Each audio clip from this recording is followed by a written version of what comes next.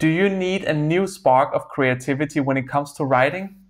Or do you just need new ideas for videos, blog posts, and blog headlines? Then today's product showcase might be for you. Today's product showcase is WordHero, an AI copywriting tool providing you with ideas and content in all sorts of forms. So without further ado, let's dive into WordHero and create some ideas. We are now inside WordHero, and it is a very simple platform.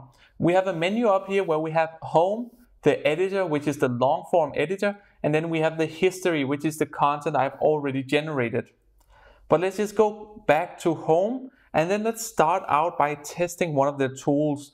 And as you know, if you have seen my other videos of AI copywriting tools, I always test the blog intros, because that's my comparable point where I can compare the different tools to each other. So let's start out by entering a topic. So I have now entered the topic Powerful Affiliate Marketing Software, which helps you create an overview of your affiliate programs. And right now the AI is writing. So the speed of the writing is okay. I've seen it faster with both niches and paper type, but it's okay. So we got here 3 different intros we can use, and in the bottom we can give some feedback whether the introductions were great or not so good. And this feedback is used to improve this specific tool. And what I have seen in their future roadmap is that later on they will add so we can create keywords which needs to be used in the blog introduction. If you think that's an interesting feature, then please give this video a like. Now let's take a look at the different blog intros. So what we have to remember with the blog introduction is that it needs to start broad, and then further down in the blog, then we will narrow it into what the subject is about. And here we get 3 very broad blog introductions, and overall they're okay. There are some elements where it is using the wrong names and some elements where it just doesn't make 100% sense. But when I wrote my topic, I tried to write to the affiliator and not the company doing the affiliate marketing program. And all of the blog introductions are from the companies. So the target group for these blog introductions are not correct. So let me try and change my topic. Now I have tried to take a different approach, talking about a project management software helping you manage all of your projects in one place. So this one is to a very specific target group. So let's see the blog introductions. Again, we get 3 blog introductions. So here we do actually see some great introductions. All of them are using the name Panther.ai, and it's using them in the right sense. The first one is very generic, and the last one is very specific, talking about Trello, Google Docs, how it's using the features from there.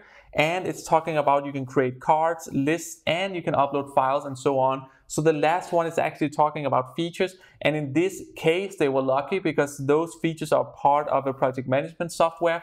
So overall this is a great result. So it seems the blog introductions can be used if you are extremely specific with what you need.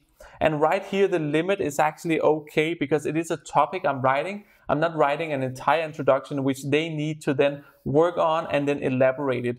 One thing I did notice is the first blog introduction here. The first sentence is exactly what I wrote. So that is a bit of a mix, but the rest is great. Now let's try and move on, and let's try and maybe create a book title. So we will keep the same topic as we chose before, and then let's choose that it's a non-fiction book type. Now let's see what type of results we get. So now we got 6 different results, and the first one is just called Panther, and then from there it is talking about AI. This is fine, however the name is Panther.ai, so I would like to see that being used.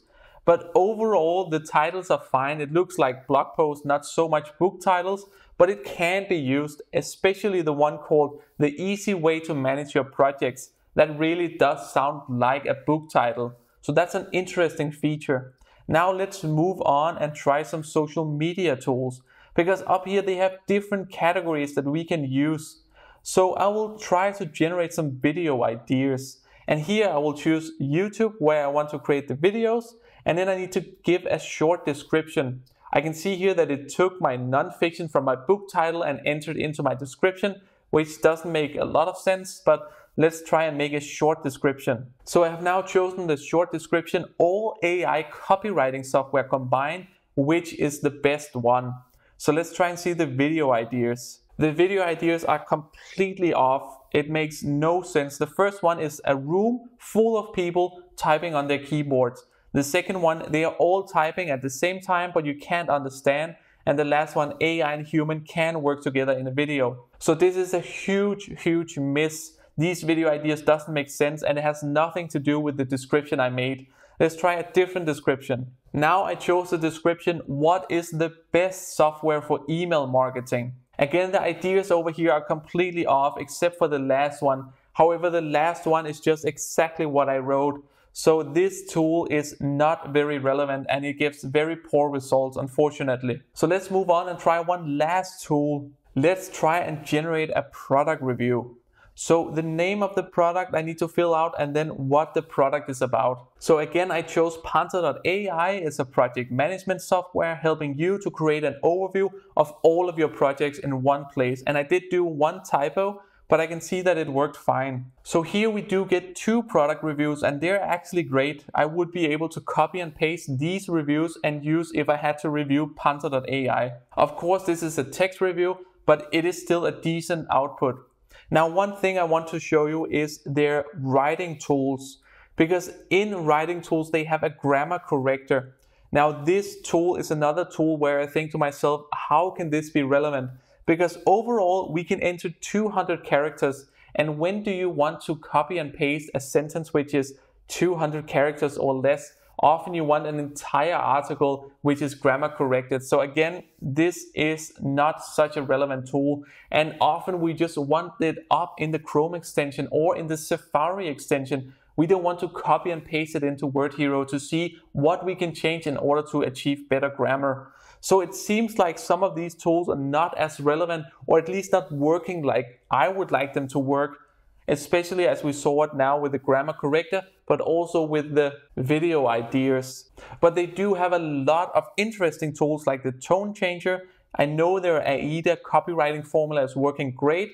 And if I click on all, you can see that they have a lot of different tools. And if you want to use their long form editor, you can do that as well. However, the long form editor is basically just a long piece of content that you can write with their small copy tools. So I don't see it as a real long form editor. I just see it as a way of making it easier and more convenient to use a lot of the small tools in one article. So if that works for you, you should definitely try it out. Personally, for me, I like when it's more built in, and the long form editor works to write full length articles with an introduction, sections, headlines, an outline, and a conclusion in the end. Taking a look at the pricing structure, it is very simple. You can only choose one plan. And when you choose between paying annually and monthly, you will see a huge difference. Paying monthly, you will pay $49, whereas if you choose the annually, you only pay $29 per month. So it's very obvious for me to see that they want to try and bind all of their customers for a year at least. One thing you do need to be aware of is their long form editor is not part of this monthly payment. That is an add-on you need to buy later on. But comparing this to the alternatives as I see it being Niches and Pepper Type, then it is in between on some points. Niches is comparable because of the design, but Niches just generate better content, and their long form editor seems to be further ahead. Whereas Pepper Type I see as the best of these three. They have the great design, great short form copy, and great long form copy. So if you just need the best, go with Pepper Type. But WordHero definitely has some interesting elements coming up very soon. Moving on to the future of WordHero, they are working on more tools like sales copies, social media tools, and an article rewriter. Furthermore, they are adding document structure with folders, and they're adding team management so we can be able to use their platform more easily.